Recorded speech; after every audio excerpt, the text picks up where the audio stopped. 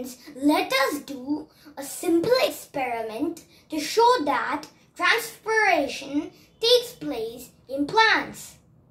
The material required are a pot with a plant, 2 polythene bags and 2 threads to tie the knot. Cover the plant with a polythene bag and tie its mouth. Tie the second polythene bag like this and keep it aside. Expose this setup to the sunlight for at least 2 hours. After 2 hours, you see that in the first polythene bag, there are water droplets. But there are no water droplets in the second polythene bag.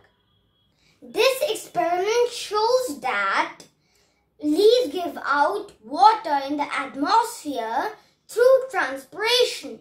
Thank you for watching this video. Please subscribe to my channel, like this video and ring the bell so you can reach my latest videos all the time.